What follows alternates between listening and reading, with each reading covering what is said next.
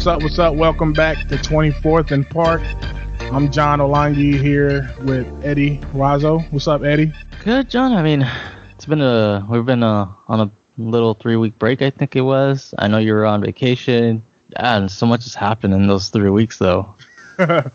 Yeah, bro. It's been a lot to cover. We got a lot to get into.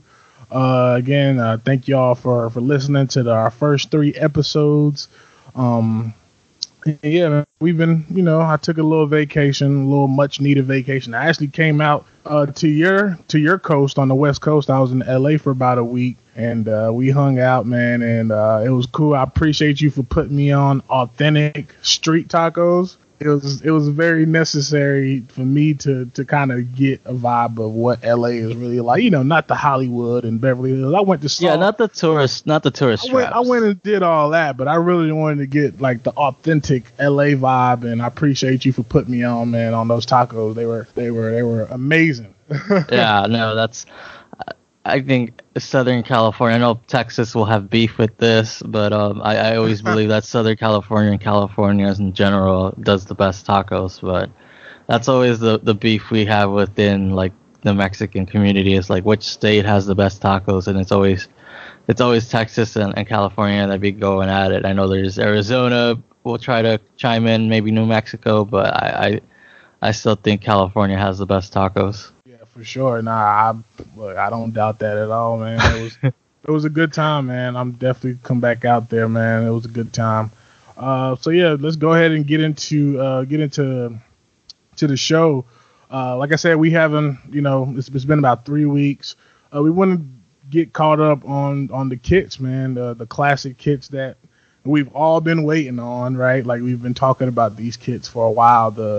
The classic with the stripes on the side, yeah. With the classic Nike logo with the collar. A lot of people don't really like collar kits. I think it works with that kit in particular.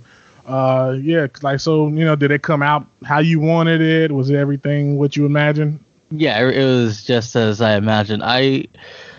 For me, collars on kits are either hit or miss. Sometimes they look. It complements it well, and then other times it's like, like the Liverpool last year. Just to throw in an example, I really wasn't a fan of that kit, just because the collar for me it didn't seem like it went well with the design. But on this PSG kit, yeah, definitely, especially if you're going throwback, yeah, you try to add a collar and see how it looks. But yeah, that logo in that kit, everything, like I'm spending cash on that. For real. Now I definitely already ordered mine. It's funny, like that day, I think there was a match going on. I forget what match it was. When they released the kits, and we all like tried to get the jersey. And I got an email like, "Yo, the kits are available." Went on to get them, and I believe we crashed the PSG store. The PSG. Yeah, I think if I'm not mistaken, Ed was tweeting that he was not able like that day to, that the website was crashed and there's no way for him to order. And I think Mark tweeted that he was able to get his. So it was a funny afternoon there, seeing how people were able to order, and then there was the other side that the website was crashing. Yeah, I ended up getting it though, but I think that right there speaks to the demand of not just any jersey, it's that one in particular, right? Like we've been waiting on that one, and as soon as it came out, we wanted to go get it. And look, that's just what happens when people, when a jersey is in demand. And I was on the fence on who to get. I like to get the names of the players and all of that. I went with Verratti. That's my guy. I have most of my other favorite PSG players, but Verratti has been missing, so I went ahead and got that one. I think Marquinhos is next. Yeah. So I definitely had to grab that. So, and then yesterday, we had a match yesterday, right? Yeah. Yesterday, we're recording on Sunday on the September 29th. Yesterday's match against Bordeaux. Yeah, it was Bordeaux.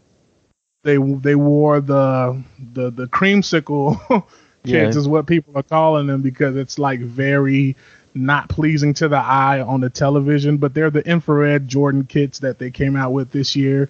And still, you know, they're conceptually it's a dope concept, it's a dope idea, but it's just on the TV screen. It doesn't look red, it looks orange, and you know, like it don't bother me, but it's like I see people, I've read people nitpicking about that. How you feel about them? People have too much time. That's what they're nitpicking. Like, yeah, that's what I think. it's just a jersey. It's like, you know, it's not. I'm not a fan of these, like, this creamsicle template that Nike has, because it's the same creamsicle that, like, they've done with Inter. Like, Inter has this, like, aqua creamsicle looking jersey or whatever, and I'm not sure if I know there's other clubs that I don't, not at the top of my head, I don't know, but I know there's other ones, because usually what Nike does, they have one template and then they'll apply it to, like, multiple clubs. So I know there's probably another club with the creamsicle looking jersey, but to me, it looks nice. It's good. I mean, I'll probably buy it maybe towards the end of the year, where, you know, when Nike cuts off or gives, like, discounts on when you know, come down a little bit on those prices, man. Yeah, so I that's how I usually buy my jersey. So I usually just wait till, unless I really, really want it, I'll wait, like, towards the end of the season. That's when, you know, they drop $20 on it, and I'll just be like, maybe anywhere between $80 and $100, and, you know, bam, save some cash. So yeah, for sure. So how are you feeling? Like, what is it like for you? Is it a big deal how they come off on TV? Not really, because it's like you said, first of all, it's just a jersey. They're gonna wear it. It doesn't influence how they play. Although I'm with Gim, the black PSG Jordans from last year's Champions League are bad luck. Never wear those things again. Right? Like, you know, superficial in that sense. But they're with the, what is it, the jerseys that we lost 6-1. Those two are the ones we must never speak of or talk about ever again. Ever. Never wear those again, for real.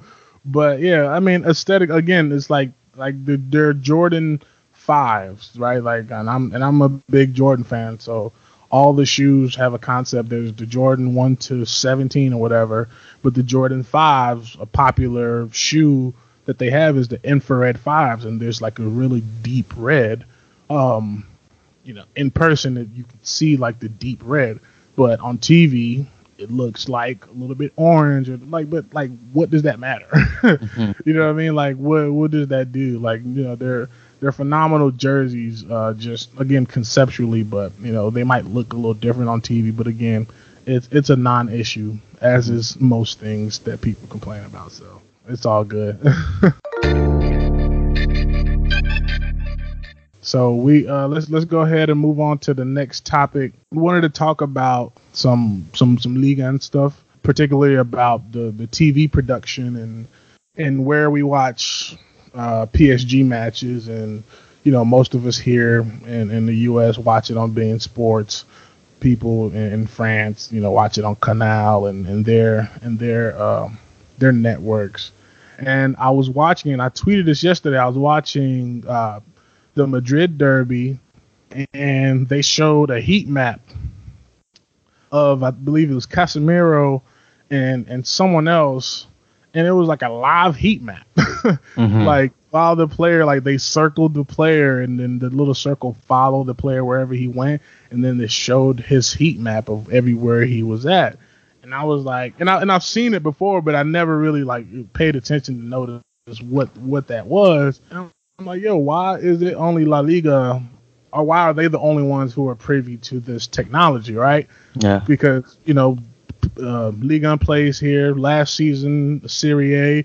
The Turkish league plays on they're showed on beIN Sports, and then Mark, our colleague Mark Damon, he tweeted, you know, he brought up a valid point, like, is it a Ligue 1 thing, or is it beIN Sports thing, or is it La Liga's production that's doing those extracurricular things? And you know, it's a good point, but it's like they did advertisement during that match, and the beIN Sports commentators were the ones who were narrating the advertisement. It was an advertisement for Geico. I've never seen an advertisement for Geico during any PSG matches. And then during like the Express halftime show, they do all of those fancy technology features and all those stuff where like they have the circle that follows the players and they create diagrams and all that fancy stuff. So beIN Sports has the capability to do it, and it's just not there for Ligue 1 matches. And I'm kind of interested to get your point on that. Like, is Ligue 1 behind? Like, are they even interested in doing any features like that, or is that just something that we personally want but we'll never get?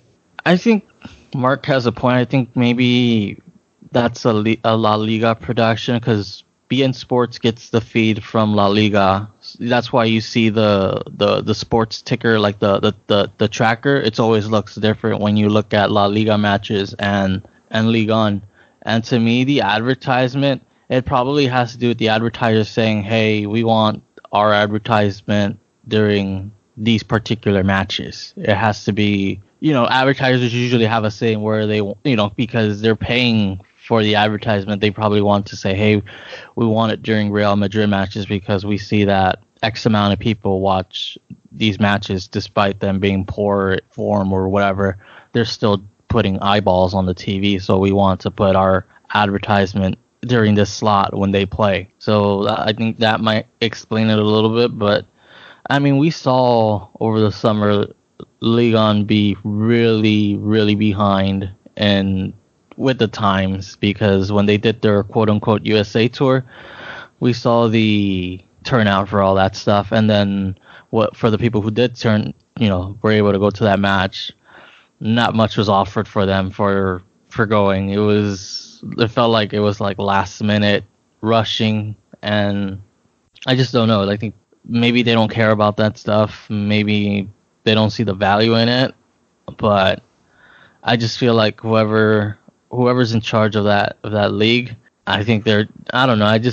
I think they're just, like I said, they're not in touch with what, the younger 20 to 35 age range wants to see, because a lot of people, I mean, if beIN Sports was to show a heat map of Ghana, you'd see, he'd be all over the place. But field will be covered in red. but I mean, it's just probably Ligue 1. They probably don't see a value in it, or I just don't know. I feel like they're just, I mean, La Liga is probably like 2 or 3 steps ahead of what they should be, but we'll see what happens. Yeah, you bring up a good point, and I think it's fair to keep in mind. Again, Ligue 1 is a French league, but even now, as I say that, La Liga is a Spanish league. So, and it's about catering to the American fans, right? And I think that's the focal point, right? And I think, and if I'm not mistaken, Spain is going to be playing in the U.S. Right. I saw. Remember they wanted to start playing La Liga matches in like Florida and Miami and stuff. Yeah. Yeah. So they're thinking, they're trying to get a part of that, American money pie, while Ligue 1, I'm not sure what they're doing. Yeah, well, they tried with the EA games and in the summer with like middle table Ligue 1 teams, and that didn't really work out the way they did.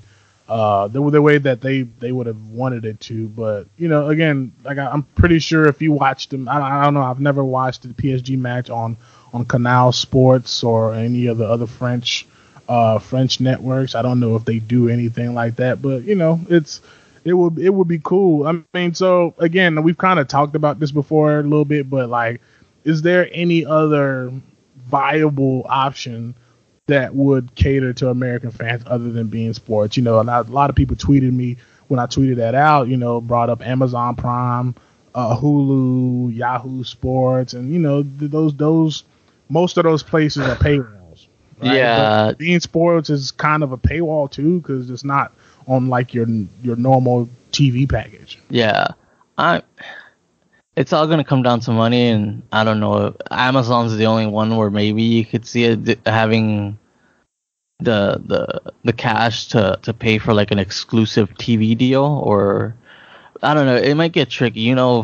French politics are not gonna allow for PSG to do something like that. I think it's gonna be Ligue and I'm not sure what the league wants in the U.S., but I don't know. I mean, they're slowly coming. You know, Uber Eats, that's an American company, right?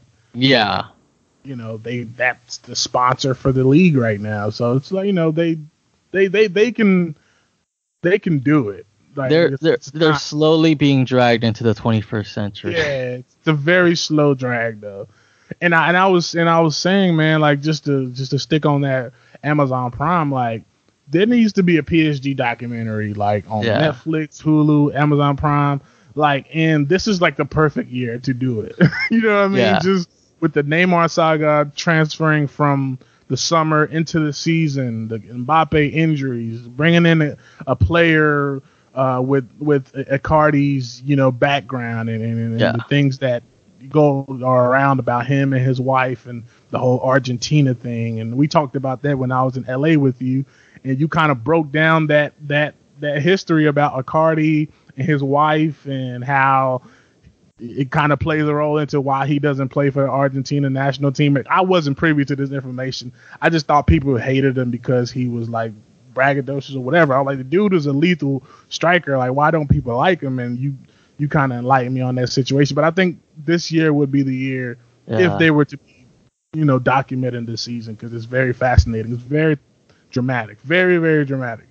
I mean, look, when it comes to like streaming stuff, beIN Sports they can be bad at it just because we've had our issues with the streaming. But when it comes to the pundits, compared to ESPN FC, they're not that bad. Like, they'll say some dumb stuff, but it's not ESPN FC levels bad. Like, I mean, that's the bar. That's the bar. That's the bar. I mean, I do enjoy Ray Hudson calling PSG matches when he gets the chance, just because he adds that enthusiasm. Because I mean, we just saw. I think I showed you the video of Atletico tying with Juve, that 2-2 draw in the stoppage time. And I mean, if that was Ray Hudson calling that, it would have been like he would have been losing his mind. Instead, you get someone who's like, the Atletico just scored something, you know, just tied the game in stoppage time, and it's just a casual, and they tie the match, and you know that British, and it's just like, dude, it's something extraordinary just happening. You gotta like, you didn't match the intensity, yeah, and so, and then you know what's his name, Andres Cordero, he does a really good job. I do like the commentators. Him. He's smart. Yeah, and I like Ray Hudson. And then they're starting to bring around some of the what's the Kylie? I forgot her last name. She's good too. And it's just, I don't want to leave to go to like where TNT has basketball players as pundits and Stu Holden or whoever, you know. It's just Nash. Yeah, Tim I don't Howard. Just be Yeah, like they can get all the money, but man, if that's what they have, or ESPN FC, it's like, do you really? I don't want that. Like, yeah, beIN Sports has their issues, but it's not. It's exclusive now. Like, it's not so hard to grab beIN Sports. Like, I use Fubo TV. I only pay $18 a month, and that comes with the Univision channel. So for me, it's worth paying $18 a month because I get beIN and the Spanish football channel. So for me, it's not even that bad. So it's not as bad as it used to be now that there's a lot of more streaming services. I know Sling TV now has Fubo. I mean, not Fubo, has beIN Sports. So Sling has. Had beIN Sports. Well, they had it, they lost it, but then they got it back. So okay, I didn't know. Yeah. Okay. So there's that. Like, it's not as hard as it is because, like I said, there's so many streaming services that you can get it. And I'm looking at the other options. I don't know what kind of like production they would do, because I do like have some type of good pregame, you know, to the matches and post game. So I do like seeing that. But for right now, it's just, I don't know. Like, I look at the other options like ESPN. I don't want to deal with seeing those ESPN FC guys. Like, I just don't want to see any of them. Burley will be calling PSG. I think he was the one that said Marquinhos isn't all that good. No, it was Stevie Nickel. Oh yeah, what a douchebag, bro. It's like what do y'all watch? Like what do you see? It's nuts. And and I was looking at Frank Leboeuf. I think he's like an actor, a French, and I believe Ed wrote a phenomenal piece about like French, like is it disrespectful that Neymar doesn't speak French or something like that, and the guy was saying how it's disrespectful to the country and all that. Like, bro, the dude's balling out.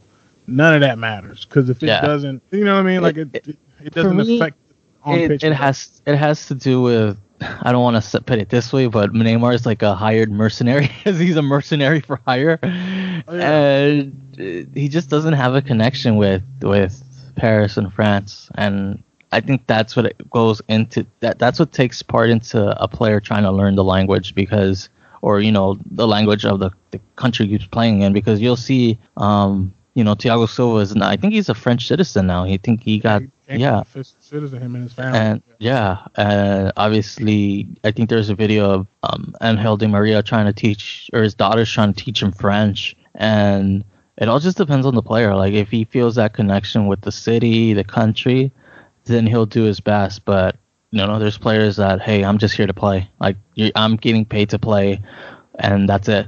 And maybe that's Neymar. I think there is some that I don't know how true this is, but I did see some tweets that he does know French. It's just he doesn't feel comfortable speaking French. And I relate that to like Japanese baseball players who come play in the United States. They probably know English, but they don't want what they're saying to be taken out of context, or, there's pundit, or there's journalists who will take stuff out of context in France. So he maybe doesn't want to get his message misinterpreted, so he'll either speak in Portuguese or maybe hire a translator, and that's what some of the Japanese baseball players, if it's like a really big press conference that they're doing, they'll more than likely, and some of the Dominican players too, they'll say, hey, well, we want an interpreter because we don't want, English is our second language, we don't want what we're saying to be misinterpreted by anybody. So that's not, for me, it's not a big deal. Like I said, if a player feels that connection to the country, they'll seek and try to learn the language, and then maybe take that extra step and try to be a citizen. Yeah, no, you're right. I think that there is an intimidating factor with that language barrier, because I'm a person who speaks 3 languages, and I'm not as fluent in French as I would like to be. And there's some stuff when I'm talking to my family members who speak French, it's like, if I'm not sure of what to say, I'm not going to say it because of what you say. I don't want it to be misinterpreted or misconstrued to be something else. So, there is that. But I believe Neymar and Di Maria, they understand French, enough to know what someone is saying because they hear it every day. They just maybe don't know how to articulate as well as they should. But, just still going back to all of the ESPN pundits played in Premier League, and Ed brought this up in his piece, and I thought this was the most poignant thing that he brought up, was most of those guys played in England. They speak English, right? So you never had to go to another country to learn a different language. So how can you tell somebody else about a situation that you've never been in? Yeah. And if you look at the entire English international squad, literally all of them except for Jadon Sancho play in the Premier League, except for Carey and Trippier. Yeah, those are Sancho and Trippier are the only ones that play. And I believe that one of the biggest Germans are like really educated in English, so it's not like Sancho is like playing in France where it's Germans are like known for knowing multiple languages, and so he's still in a comfortable situation. Trippier, on the other hand, he still Spain took a risk. Yeah, no, exactly, because Trapp and Draxler, they spoke perfect English, and Kehrer, they speak good English, so you're right about that. And then I commend Kieran Trippier for making that move, because it's like, a lot of those English players love to stay in the Premier League, so him going to Spain and Atletico, for that matter, and I commend him for it, because not only is he taking on a new challenge, but he's got to learn a new language. And so it's like, you can't. Yeah, and his manager is Argentinian, and he speaks Spanish, so it's not it's his manager knows English, Right, there's not a smooth transition there, right? So it's like, So I thought that was kind of where it's like, you can't really talk about him when you've never really ventured out either. So yeah, that means it means we don't want ESPN to be the League on TV provider or TV. It's a double-edged sword. It's like, yeah, we'll take the production, but we don't really want the commentators. So it's a double-edged sword. It's gonna be. We'll see if they're even thinking about doing something different. So we'll see what happens with that. FIFA 20 just dropped, I believe, on the 20th. I forget what day it was out. This past week. Okay, this past week. If you ask my friends, they'll tell you, like, I'll get an Xbox. Like, I'll go to the pawn shop and get an Xbox just to get FIFA. I'm not interested in playing, like, other video games like that. It's just I don't have time, but I will play FIFA. This year, a lot of the topics that came up about the game the big one was Juve with them with their image rights and not wanting, and they're having their exclusive rights with, it's called PES. I don't even know what that stands for. What is I forgot. I gotta look that up. But yeah, they're now exclusively on PES for the future. In FIFA, they're called Calcio something else, and the Juve kit is different and all that stuff. And you just before we started recording, you were telling me it was two other teams who are in the same predicament. Yeah. So first, it's Pro Evolution Soccer is the name of the game. So it's PES, and then the year. But it's not better than FIFA, by the way. But that's another discussion. Yeah. So Juve isn't the only one. You have in Argentina, you have Boca Juniors and River Plate. I know River Plate's gonna be called Núñez FC. So those two other clubs, and they're really big clubs. So, like, maybe people don't follow them, but like in terms of Latin America, those two are the biggest, along with maybe a Flamengo. But those two are the biggest clubs in Latin America. You talk to anybody who speaks Spanish first, automatically when you say Boca and River, they don't have to be Argentinian. They'll automatically know what you're talking about. So to have those two clubs and Juve, that's a big loss. I think it's a big loss for. It's significant. It's significant enough for other clubs might think, hey, can we get a piece of that pie? For those image rights. So, yeah, it looks like FIFA is taking a bit of a blow here. Yeah, I think they'll be all right as long as, like, the Real Madrids and the Barcelonas and the Manchester Uniteds, even PSGs, once. Like, if it becomes a trend, then they might be in trouble. But like you said, with River, Boca, and Juve, that's significant enough. But I think the gameplay, that I can speak for someone who's played both. The from graphics, the gameplay, and all of that stuff is just much more fluid. FIFA is to play soccer on the video game. It's very, very authentic and the dribbling and there's a lot of memes and clips of glitches because it's a video game. When you see the videos online where, like, the ball rolls past the keeper and past the defenders and it just goes in, it's like, that's a glitch, and it happens in video games. But overall the gameplay is just much better. And so for PES, knowing this, the only leverage they have is to give these teams a lot of money to exclusively be on their video games. And that's just the game. The game is the game. And but like I said, I think FIFA is going to be all right. It's just going to be, if one of the other big dogs goes over there, then we can start seeing a shift in that. But me personally, I don't believe it's going to happen. Yeah, FIFA should be all right, but it should be like a wake up call to get their shit together, because a lot of people, a good majority of the people still feel like it's just same graphics, same everything with just upgraded rosters. Yeah, and that's across the board with EA games. Yeah. And I used to buy Madden with the American football a lot, and I stopped buying it because it's like you're not changing anything except for the roster updates and like a cool feature here and there. But overall, you're not. It's like storylines. We have writers and producers. Like, give us a real life scenario of a player leaving their hotel apartment, going to the game, right? Like different things that make people want to continue to play the game. And there's in Modern Warfare, it's the army Call of Duty is a very Yeah. popular video game. Their new release, they're gonna do a crossover where even if you have whether you have an Xbox or a PlayStation, you'll be able to play together. So I think that's like what they're doing is that's a good thing to do. That's how you keep people within your game. You know, because if you have an Xbox, you only play with people who have an Xbox. Now you can play your friends who have a PlayStation who talk shit and say, "Oh, our console is better," and now that kind of brings it in. So if FIFA and some of these sports games can start doing that, that'd be another way for them to get their shit together, like you were saying. But otherwise, again, I don't think it's a big deal. But yes, it's certainly a wake up call for them. I'll let you take this one. You brought this up.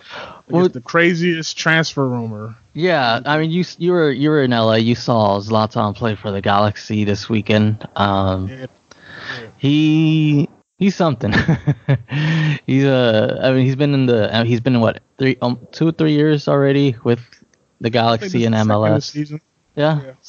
So he's even taking shots at MLS, saying just the playoff format, that it doesn't matter it doesn't matter how you're playing, if as long as you get into the playoffs, then that's okay for everybody there. So he was taking shots at the league. I don't know, there's this crazy rumor that I saw. I'm not sure how true it is, but I gotta look at his contract just to see. But there was like a crazy rumor that he might entertain the idea of going to South America to play with Boca Juniors, and that's probably one of the like those crazy rumors you see, and it's just like it's just wild to think. I mean, we kind of saw this summer there was Daniel De Rossi. He was going to retire, but then he said, you know what, I want to play for Boca. I want to play in that Libertadores,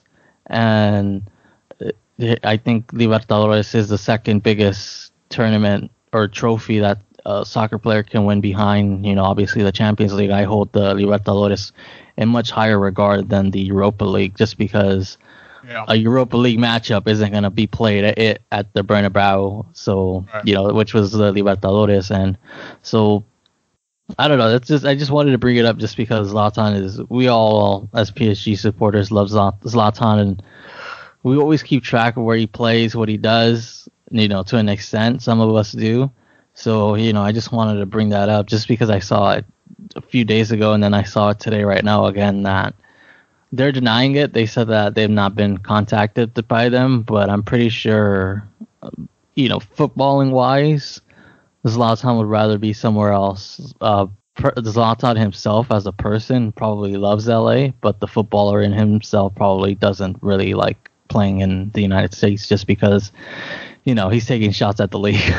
Yeah, it's really fascinating to see how he's sunning everybody, like from the league to his own teammates. And like you said, I was at the match. I checked out the match this past Saturday. They were playing the Montreal Impact, I believe they're called. Yeah. And he like did whatever the hell he wanted, bro. And, at PSG and Manchester United, like he has enough respect for the club where, Zlatan had the freedom to do his thing, but it was still within the system, within Laurent Blanc's system, within, I believe he was under Mourinho, correct? Yeah, that's when they won the Europa League. It was within that system. But bro, like he's not tracking back at all. Like he's, like he's literally the forward, and he'll just chill up there. And then if one of the midfielders or the other wingers makes a terrible pass, like there's like 3 instances that I counted where he's like just cussing them out and just like, yo, like what are you doing, bro? Like pass the ball right here. Like he's like he doesn't respect the league. He certainly doesn't respect his players. But that's Zlatan. But like, he's gonna give you goals, right? So you got to take the good with the bad. Like it's not even bad. It's just like, yo, that's just his energy. That's how he gives it up. So like I wouldn't. The only reason I would say he wouldn't go there is because of the same reason. The same thing I kind of just said is I don't think he has the I think he's certainly older. I don't think he has the mileage anymore. I think he's slowing down a lot. And he wouldn't be able to get away with that. If you've seen Boca fans, they're rabid. Yeah, they're not gonna let that. They're not gonna let that slide. Yeah. Oh, they're not. And then just physically, he doesn't have it in him to play the way he was playing. He can get away with that in MLS and with the Galaxy and him being in LA and him being the superstar that he is. But you're not about to go to Boca with this rich history in football and these crazy fans. Like, that's just not gonna happen. So I think he's gonna stay put where he is and kind of milk it out and then probably retire. But yeah, then that was the biggest thing I noticed. Like, he was doing whatever he wanted, but at the same time, I believe he was doing that because he's just not physically able to go back and forth and like it's just not him. He literally just stays in the box, waits for someone to play him the ball, and he actually scored in the game. It was like a rebound, like a ricocheted off a player, and he scored in the match and they won. But yeah. That I don't think he's gonna go because he's not gonna be able to keep up with them. I kind of want to last thing on this. It's gonna be weird that Zlatan's not gonna be able to win like a major. I mean, I know he won Europa League, but it's Europa League, so I mean he's gonna go without more than likely winning an international trophy or a significant international trophy because they didn't win the Champions League. He more than likely isn't going to Boca, and then I know Libertadores, and I don't know how Galaxy's playing right now to see if they'll qualify for the CONCACAF Champions League. So if they don't do that, then it's more than likely he's going to end his career with no significant international trophy. Yeah, but no, I don't think that'll hurt him. No. No. It's like Zlatan is a cult, right? Like, he has a cult following. He's one of those guys who, like a rapper or somebody, a musician who didn't get the Grammys and didn't get all the awards, but like the entire culture knows that dude was the real deal, and I think that's what Zlatan is. Like, we'll always respect dude. He's a beast. He's phenomenal. So let's go ahead and wrap it up here on our last topic. Now I just wanted to bring this up to kind of check the temperature, man. It's not looking good for the other Ligue teams who are supposed to be like the big dogs up there with PSG, the Monacos, Lyon, and the Marseille. And we've seen PSG lose some matches this season, and for me personally, I think that speaks to the heightened level of just intensity and just fervor that the mid-level clubs, they're raising their level. So these PSG losing these matches, like, people want everybody to get fired after every loss, which is crazy to me. But I think what people aren't seeing is like, they're not playing scrubs. Like, they're not playing any scrubs. But Ligue 1 is not gonna extend without Monaco, Lyon, and Marseille, or one of those clubs to step up and hold down what they're supposed to do as being the other big dog in the league. And I believe Monaco lost yesterday. Yeah, if I'm not mistaken. If I'm let me look that up. I'm looking up the standings. Let me look at. Yeah, no, they won. They won yesterday 4-0. Okay. They've been on a little roll. They beat Nice and now Brest. They did tie with Reims, and then they lost recently 3-4. Close matchup to Marseille. So, but the last two matches they've been putting together some points. Some points, okay. So, but overall, they're they got out the gate. Yeah, they were in the relegation zone for a few weeks, but they've kind of gotten themselves out of that. So now they're back in the mid-table with Lyon. I think both of them have 9 points. There's like a really big. I think there's a three-way tie or four-way tie between Lyon, Monaco, Strasbourg, and Toulouse, all with 9 points. Okay, and then Marseille tied today against Rennes, 1-1. They didn't, they didn't look good. Their past three matches have all ended in draws. So I mean, they've kind of gotten. I mean, they also came out slow out of the gate, but they're in fifth place with 13 points. and they're 1 point behind Lille. They're 3 points behind Angers and Nantes, and then just 5 points away from PSG. So then I think they're gonna play each other at the end of October, if I'm not mistaken. Mm-hmm. Okay, and then one thing I know, our friend Rabita from Lyon Offside, her tweets haven't been pleasant lately, which means Lyon aren't playing well. And I think more so than anything, that's the team where we expect them to be not great, but like even in the match when they played us, that wasn't a good Lyon side that we faced. Had that been, last year's Lyon, we probably... Yeah, and they also drew with Zenit St. Petersburg, and I thought they would... Yeah. And if I'm not mistaken, it was a home match? I got to double check that, but still, I thought that they would be able to pull out a W. Yeah, it's one of those things, where we talk about the Farmers League and all that stuff, and I think... we can talk about finances and the team having backings and all this stuff, but Ligue 1 is not PSG alone. Obviously pundits and stuff like that, for their talking points, because they don't watch the league, all they know is PSG. But for overall, you need the second, third, fourth teams to be a consistent. Lyon, Marseille, Monaco, Lille, those type of teams. We need them to be up there and to play at a certain level for the respect of the entire league, because they're pretty much a representation of the entire league from the outside looking in, because they're usually the top seeds. So I think that's something to keep an eye on, to see how they do. But again, I think the mid-level teams this season really stepped up their level. Yeah, I have not seen the standings all week, so I was kind of surprised that Angers and Nantes are the second and third best teams right now, points wise. Yeah. And then those are the teams where it's like, we used to dust them up, mid-level, lower level teams, and now look where they're at. So the only thing I don't like is that if they show up in Champions League, they get embarrassed. Like Leo got embarrassed by, I think it was Ajax 3-0, 4-0. Yeah.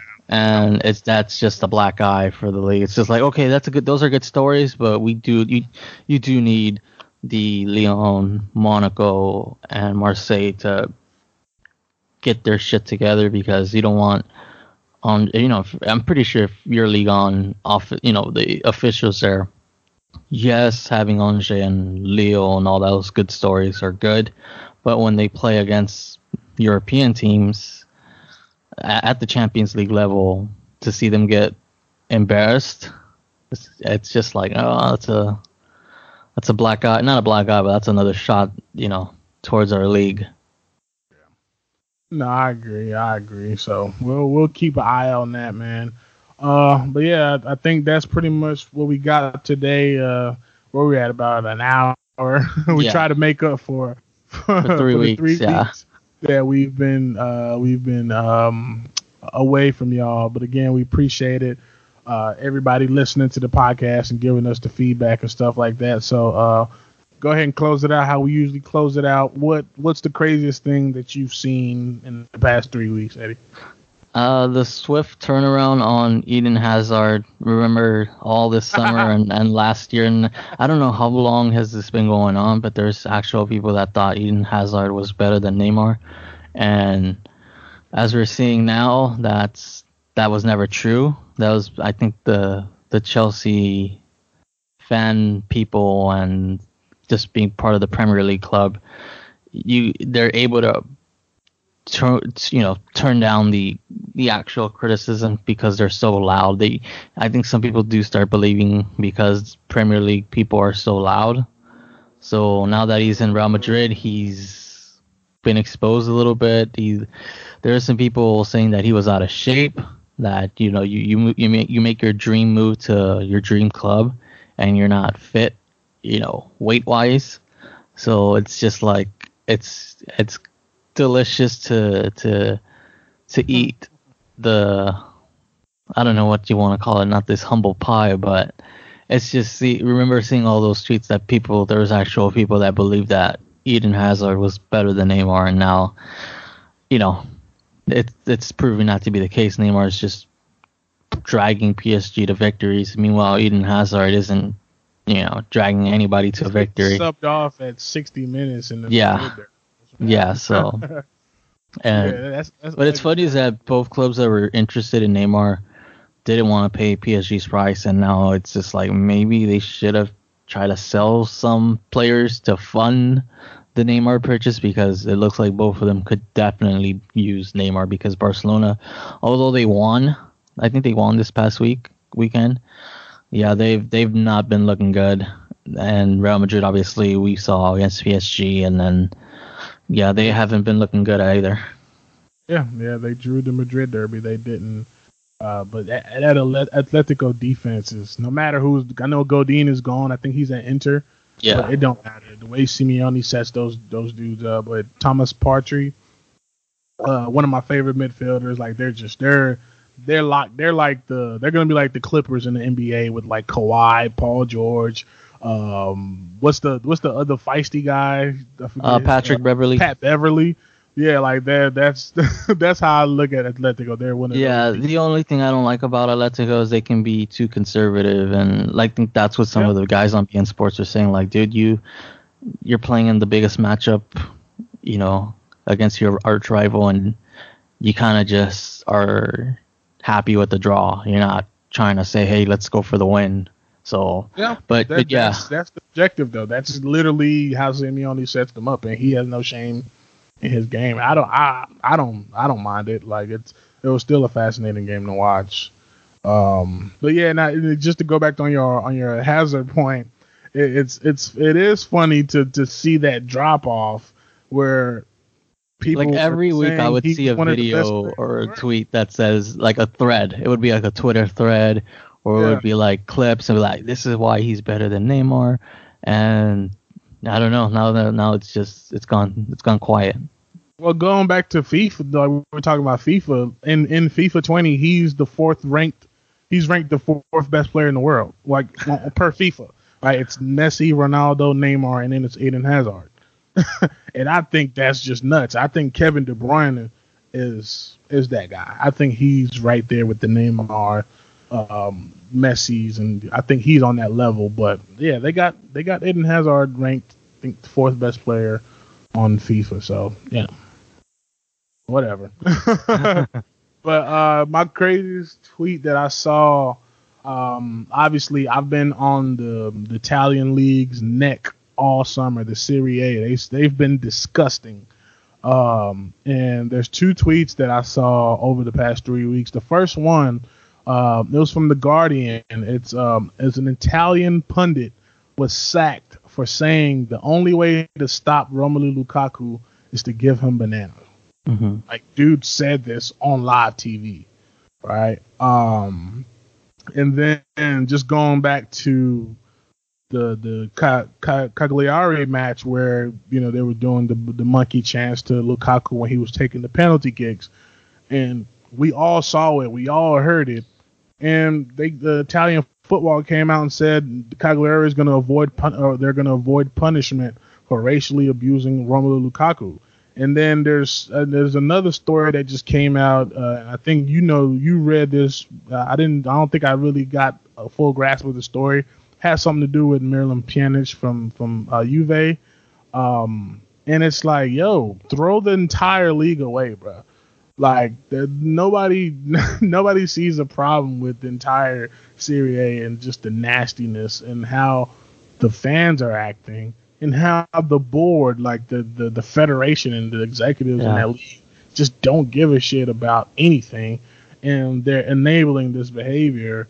And it's like, yo, like this is normal to y'all, and it made me look at all Italians funny. I don't like to generalize, but it's like, yo, like this is really weird stuff, and it shouldn't be going on just openly like this, and there's nobody again holding anybody accountable. So that's the craziest thing. To cut you off a little bit, John, the Pjanic, Brescia, I think that's how it's pronounced. They received suspended stand closure for fans racially abusing Pjanic. They were calling him a gypsy, Zingaro or whatever. Those are like the two main words that are being thrown to him, even though he's white and he's looking like them.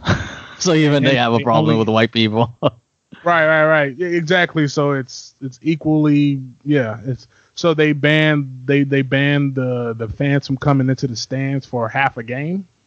It's the Italian Football Federation suspended. Brescia was given a suspended. Probably start. Oh, for one game. For one game. That's it. Yeah. Like what the hell is that gonna do? what? They're gonna come back and still yell racial. Same shit again. And it's just gonna be worse when it's a black player, and that's it. Right. And it's gonna happen. So yeah, that's the nastiest thing I've been seeing over really all summer. Just Italian football. We gotta do something about that, man. But they gotta throw that whole league away right now. Yeah, throw it away, bro. Burn it. I know this is way too extreme, but if I'm UEFA, I would say, hey, your Champions League spots, we're gonna only give you one, maybe two, and that's it. The rest we're gonna spread them out until that's stuff like that, because that's affecting their pocket. Like that's much different.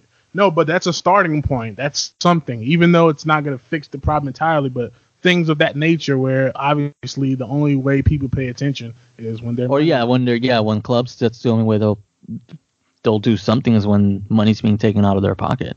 Exactly.